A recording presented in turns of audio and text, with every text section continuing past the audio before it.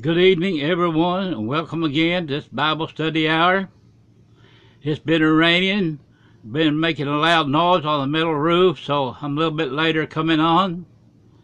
But the Lord saw fit for the rain to go by a little while. And we're going to try to get in His Word just a few minutes and see what He has to tell us today. And I know it's going to be good because it always is, and it's always the truth. For God's Word is truth, and the only truth we have, and a truth that's going to stand when the elements are melting with fervent heat. The Word of God will stand sure. Our most kind and gracious Heavenly Father, as again we come to you, Lord, with a thankful heart to thank you for another blessing and another opportunity you've given us to sit down and get in your Word just a little while and see what you have to tell us today. And I know if we'll listen to it, it will help us along the way. And I pray, O Lord, today you'll give us not wisdom, anointing lift the clay, and give us wisdom that we can speak your word with understanding. That will help everyone, including myself, because, Lord, I always need a closer walk with you, and I need a deeper understanding of your word. And I pray, O Lord, this evening also, you will fill every heart, every listener of this video with your Holy Spirit, and that they can feel you raging, running up and down the avenues of their soul until their cup runs over. And I also pray today, Lord, if anybody's listening to this video that's not saved, I pray this will be the day they get saved.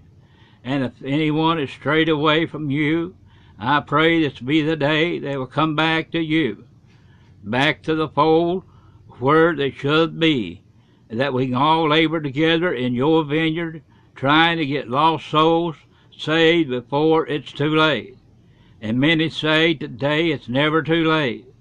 But Lord, if a person dies unprepared to meet you, then it's too late to go back and do things over and start again. But Lord, we know you are a just and a living God, and you will help us. But we must accept you as the Lord and Savior, Jesus Christ, and lean on you. These things we ask in the wonderful name of our Lord and Savior, Jesus Christ, and amen. And thank you, Father, one more time for your love and your mercy. Now today we're going to get into Psalms 107, King James Version Bible. And I'm going to title this message, Do Not Rebel Against God. And why did I say do not rebel against God? My friends, if a person rebels against God, it will not be good. Now, chapter 107, Psalm of David, verse number 1. Give thanks unto the Lord, for he is good, for his mercy endureth forever. Let the redeemed of the Lord say so, whom he hath redeemed from the hand of the enemy, and gathered them out of the lands from the east and from the west, from the north and from the south. They wandered in the wilderness in a solitary way. They found no city to dwell in. Hunger and thirst their soul fainted in them. Then they cried unto the Lord in their trouble, and he delivered them out of their distresses. How often do we call upon the Lord when we in trouble? But also, my friend, we need to call upon him when we're not in trouble, when the sun is shining and bright and clear. My friend, we need him just as much as we do in the midst of a storm. And my friend, today the storm of life is raging all around us. It don't have to mean a thunderstorm our hurricane or tornado, but the storms of life itself, and all the things that the devil throws at us that we have to endure and hold on to unchanging hand of God and walk by faith. My friend, there's many storms that we have to face. And my friend, only one can deliver us and help us through those storms is the Lord Jesus Christ. And it's time for all of us, my friend, to turn to reach out and stand by the Lord Jesus Christ and reach out to Him and ask Him to help us along the way. And it is no disgrace to ask God to help us along the way, because we find in God's Word that many of the prophets and apostles, they asked the Lord all the time to help them. Even we find it many times that David asked the Lord's help. And my friend, it ain't no shame about asking the Lord for help. It's just letting Him know we still believe on Him and trust in Him as our Savior, and knowing that He will deliver and keep His promise He has made to us. And He led them forth by the right way, that they might go to a city of habitation, a place they could dwell in. Oh, that men would praise the Lord for His goodness and for His wonderful works to the children of men. My friend, today we need to be praising God like never before, because in Him all our goodness dwell, and our life, my friend, our eternal home dwells within Him, and His love and mercy dwells within Him that He has toward us. And my friend, we got to dwell in Him, and He has to dwell in us for us to love our neighbor as ourselves. And my friend, today, if we love our neighbor as ourselves, we're going to reach out to them in times of trouble, my friend, and sorrow. And we'll also pray for them, my friend. But today, it said, if you love not the man whom you see, if you love the man who you see, how can you love God who you have not seen? My friend, it can't be done, because God has to dwell in our heart in that love, my friend. And that every heart has an empty place in it somewhere, and only the love of God can fill that empty place, my friend, that could bring joy and peace to our hearts and our lives, my friend. And when we accept the Lord Jesus Christ, He comes into our heart and fills the empty place that was there all the time until He filled it, my friend. And there at an empty place in a heart, nothing can fill it except the Lord Jesus Christ and His Holy Spirit, my friend, to show us we are still in the hands of a just and living and a loving God. Verse 9, for He satisfieth the longing soul, and filleth the hungry soul with goodness. Such as sit in darkness and in the shadow of death, they being bound in affliction and iron, because they rebelled against the words of God, and contemned the counsel of the Most High. This is why I say we should never rebel against God, and we should be praying every day that He'll enlighten us, that we will not rebel against Him, my friend, today. But let me tell you also, the devil will try every way in the world under the sun, and things we can't even think about, to cause us to rebel against God, our Savior, the one who saved us and set us free from death and sin, that we were so bound and shut up in until the day of atonement came, when He saved our soul and made us a fit subject for heaven. Therefore, let's give Him some praise. Let's give Him some honor and glory that He loved us enough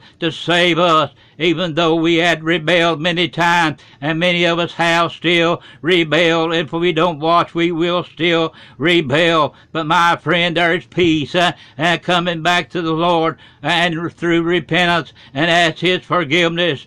my friend, today. And when we pray and ask forgiveness, as God come from a fervent heart, that means every word that comes out of their mouth. My friend, today, it's time for many, many people, myself included, to do more repenting than we have been in the past, because there's not a day that comes and goes that we don't need the Lord a little bit more. For because, my friend, we're closer home today than we were yesterday. My friend, today we're nearing that door.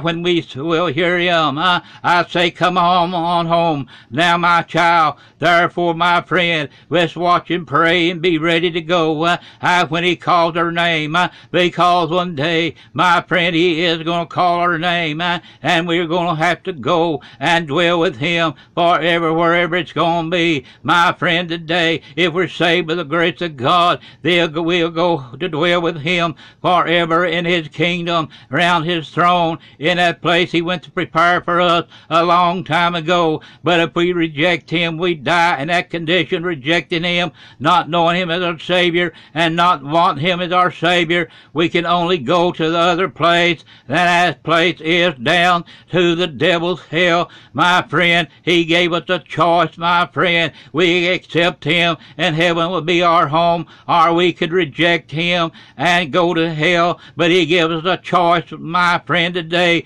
And a person goes to hell, he'll go as an intruder, because the devil don't want him there, and those that's already there don't want him, because it'll stir up the dead that's already there. They think it'll make their pain greater to bear. My friend, today, let's seek God with our whole heart, and make sure that we are saved by the grace of God, that we can go home in the morning to dwell with him in his love and his peace forevermore.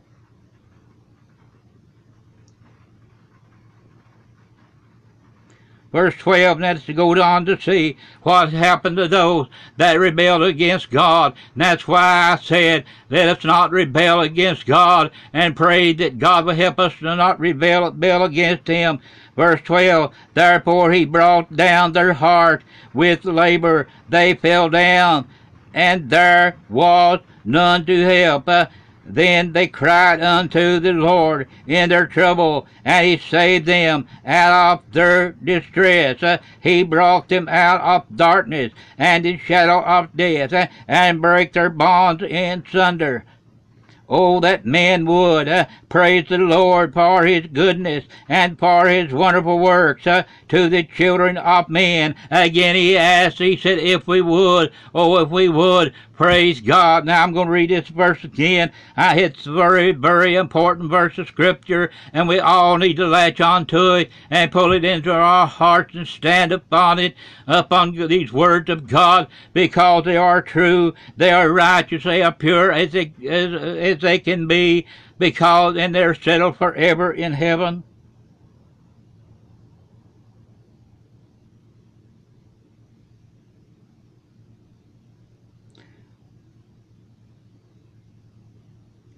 He brought them out of darkness and the shadow of death, and brake their bands in sunder. Oh, that men would praise the Lord for his goodness and for his wonderful works to the children of men. For he hath broken the gates of brass, and cut the bars of iron in sunder. Fools, because of their transgressions and because of their iniquities, are afflicted. Their soul harboureth all manner of meat, and they draw near unto the gates of death. Then they cry unto the Lord in their trouble, and he saveth them out of their distresses.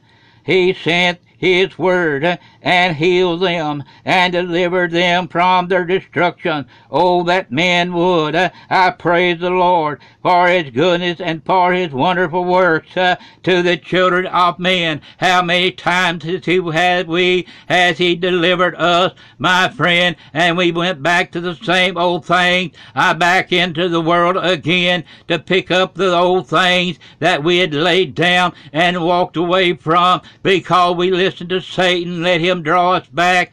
My friend, there ain't nothing in this world worth turning back to, turning away from God for, and turning back to. There's not a thing in this world that's worth going to hell over. Neither is there anything to miss going to heaven over. My friend, today, let's seek what's good and pure, and in God, that everlasting kingdom, that everlasting home that's awaiting for those that love Him, to those that's been saved when they leave this world, that they so all go to a better place to live, and this world is down here. My friend, all this world has is trouble, sorrow, and heartaches, and pains, and sickness, and death, until the Lord calls us home. But my friend, while we're still down here, let's be sure our name is written in the Lamb's Book of Life, and let us offer up praise and glory to Him, and our prayers for each other, because praying for each other and walking with Him is laying up treasures in heaven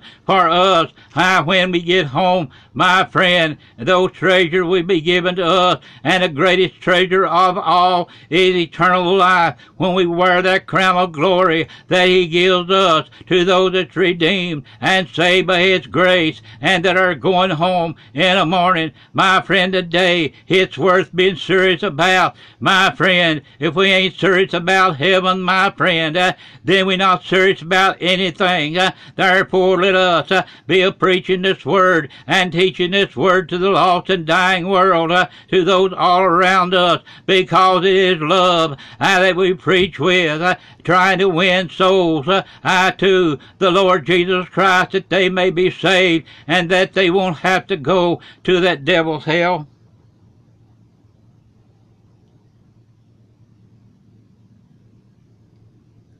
Verse 22, and let them sacrifice the sacrifices of thanksgiving, and declare His works with rejoicing. They that go down to the sea in ships that do business in great waters, these see the works of the Lord, and His works in the deep. For He commandeth and raiseth the stormy winds, which lifteth up the waves thereof. They mount up to the heaven, they go down again to the depths. Their soul is melted because of trouble. People's soul melted because of trouble. I melted, vanished away because they were in trouble, and they could not handle it because they wouldn't turn back to God. Then, because they rebelled against God and turned back to the world, then they had to suffer many things, my friends, in the flesh, because of their rejection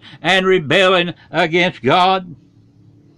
And don't never let us think, if we rebel against God, that we won't get in trouble, because He will, because the same word is declared unto us as it was declared unto them in Psalms of David. And He also witnessed to us just as well, because this word lives on. It'll go on to the end of the world, and it's settled forever in heaven. My friend, we don't go back and live by the animal sacrifices no more, because Jesus made that perfect sacrifice and had a perfect atonement for our sins that would never have to be offered no more. But we got to keep ourselves on the altar. We got to keep believing the Lord Jesus Christ. We need to keep walking according to His word and according to His commandments. Then we'll hear Him when we speak to Him from earth. He will speak to our heart from heaven, and He'll bless us along the way, even though the road gets hard to travel sometimes,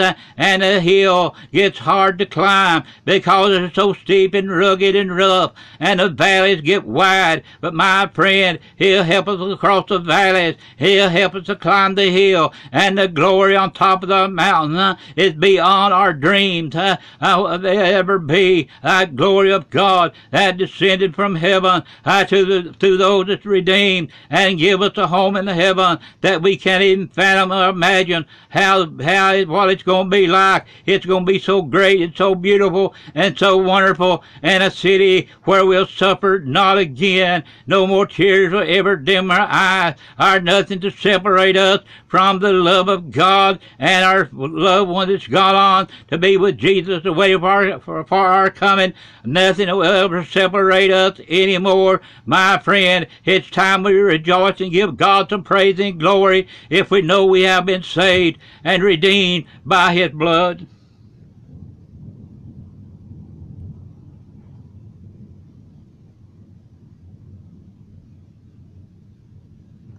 "27, they reel to and fro, and stagger like a drunk man, and are at their wits' end. Then they cry unto the Lord in their trouble, and He bringeth them out of their distresses. He maketh the storm a calm, so that the waves thereof are still." You remember when Peter stepped out into the water when the storm was raging. You remember when he went to them on the night walking on the sea. Do you remember when he asked Peter to come to him? And Peter said, bid me come to thee. And he said, come. And Peter stepped down into the water, and he walked on the water. Not only did he walk on the water, he walked on the Word of God, the promises of God, that He would keep him. My friend, today, in the ways that over our head are under His feet, my friend. And when He spoke to the many waters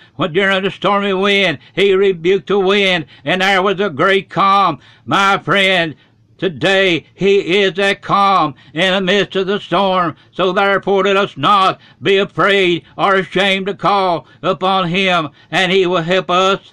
As He helped them, as He delivered them, He will help us. My friend, when He help us, let's not want too long to go back to that world, the same old thing we were forgiven for and we were delivered from.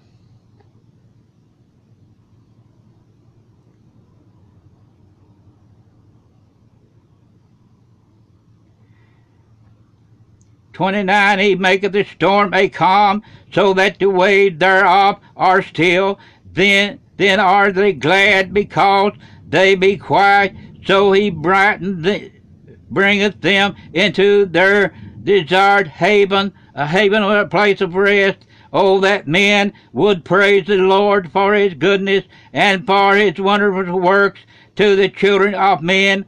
Let them exalt Him also in the congregation of the people, and praise Him in the assembly of the elders. He turneth rivers into a wilderness, and the waters spring into dry. He turns the river into a wilderness, and the water springs into dry ground, a faithful, fruitful land into hardness. For the wickedness of them that dwell therein. He turneth the wilderness into a standing water, and dry ground into water springs. And there He maketh the hungry to dwell, that they may prepare a city for habitation, and sow the fields, and planteth vineyards, which may yield fruits of increase. The haven, even the heavens are the Lord's, but the earth.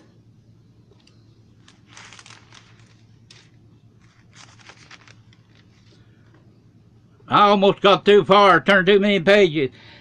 Verse 38, He blessed them also, so that they are multiplied greatly, and suffer not their cattle to decrease.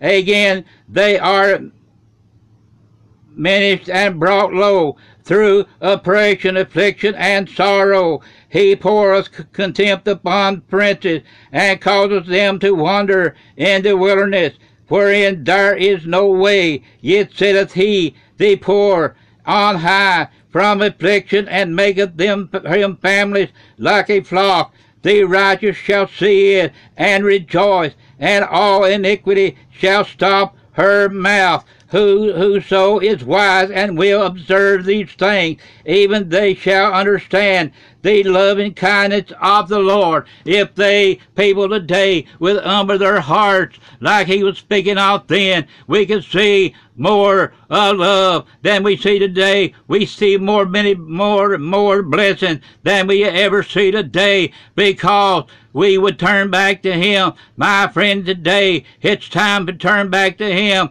If the world would turn back to him as he has requested so many times, then he would heal. He would heal our land. He would bless our land. He would forgive sin and heal our land. My friend, he said, if he humbles himself and pray and seek his face and ask forgiveness, then he would heal the land. My most kind and gracious Heavenly Father, it's again we come to you with thankful heart and thank you for many blessings. We thank you for another day and the words you have given us today. And Lord, I pray, oh Lord, that you'll bless wherever it goes. And you said, Lord, it will not return void unto you, and it will accomplish where you sent it. And again, I pray, O Lord, you anoint every heart and every listener with your Holy Spirit, and let us know that we are secure in your hands and have more praise to praise you. And Lord, I pray you help this word to lead us on and guide our footsteps and keep us walking for you and trusting in you. And Lord, we pray, Lord, today for the lost to be saved. We pray for those straight away to come back to you. And Lord, we pray for those that you sent your drawing spirit to. I pray you send it one more time, Lord. Give them another opportunity before it's too late, because one day they'll leave this world, and however they leave this world, it's the way they will meet you one day after a while. And Lord, we also pray for those that's sick and afflicted in the body. You heal, deliver, and set free, if it be your loving will. But Lord, if it's not your will for them to be healed in this life, you'll still let them be a witness to those around them, that they can also see their faithfulness and believe. And Lord, I pray today for those that's lost, Lord, you'll save someone today this evening before they sleep. And Lord, when you get ready, I pray that you take care of us and lead us along. And when it gets time for you to call us away, we can hear you say, well done, my good and faithful servant.